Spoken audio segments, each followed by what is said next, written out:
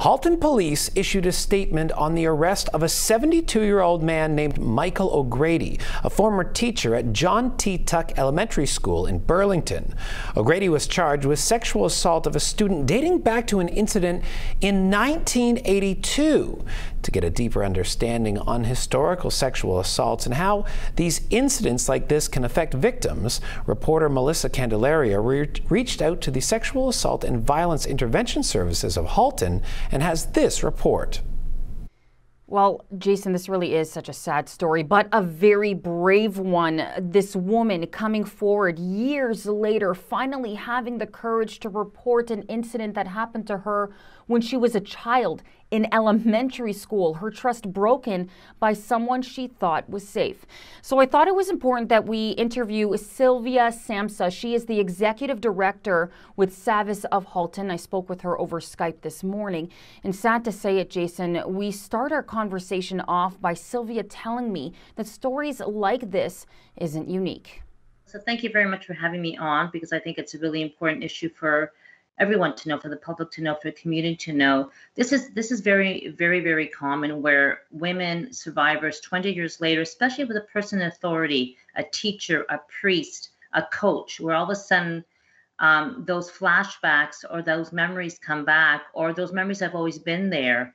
And the person has taken the courage, the very, very brave step to say, you know what, I know what happened years ago and I was supposed to deal with it. It was supposed to be a little package, but it still haunts me. So I think the courage it took for this person, because it happened about 30 years ago, and I see the teachers in their late 70s, to say, you know what, this is not okay. So I think because she's not the only one. We know for sure that this is not a soul assault. This is not a one-off. This is a sexual predator. And, you know, in talking about that, there's always these voices or these critics out there who say, why did it take so long? Why didn't you come forward when it happened?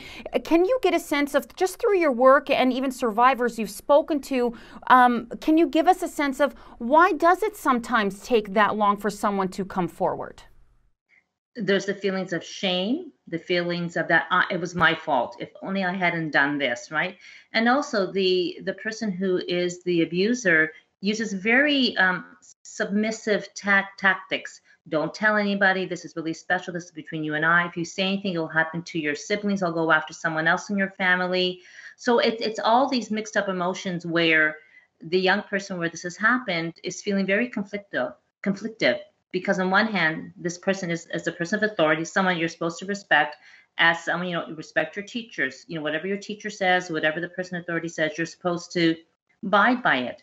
So all of a sudden, this person, that trust has been broken, and they're trying really hard to scramble in their head as to what's happened. And maybe they did try to say something, or maybe they tried to approach something and they were totally dismissed. I've worked with young survivors who have said something and they've been told that it's their imagination, there's no way that's possible. Now that was years ago, and more survivors are being believed. But look at just what happened at University of Western Ontario, where all the sexual assaults there were yet again on campus. And this is not the first time it's happened there, where they're going to again get a lot more women coming up talking about the fact of these assaults. So I think sexual assault is still seen as a dirty little secret, and is still seen as something that's still the survivor.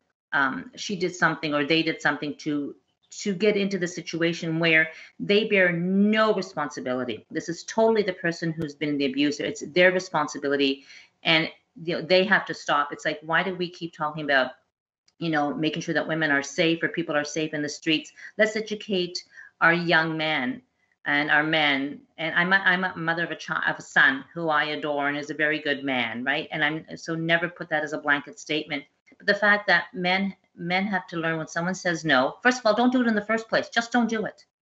Let's talk about SAVIS a little bit. For those that are watching right now who might be dealing with something similar, maybe even, as you mentioned, some of the other survivors who haven't come forward yet in this particular incident, talk about SAVIS a little bit and what you provide. Sure. We provide a 24-hour, 7-day-a-week crisis line. So if someone at 3 o'clock in the morning or 8 o'clock in the morning has had those, you know, is had an assault just happen, or we've worked with many women, many survivors who talk about the historical sexual assault. We are there to provide support. We're there to have a, sort of look at other referrals, look at accompaniment.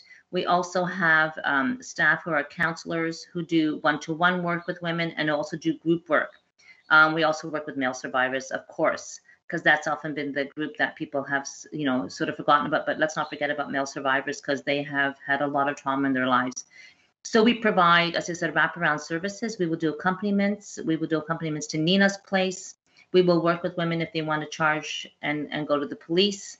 So really looking at a service that is comprehensive and supporting survivors in all the realms of what they had to do in terms of trying to figure out what to do next.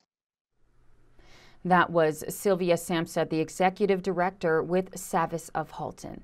And again, if you are watching this and are a victim of sexual assault or know somebody who is and wants some support, you can call the SAVIS of Halton 24-hour hotline. It's confidential and anonymous. The number is 875-1555. Or you can call the toll-free number at 1-877-268-8416.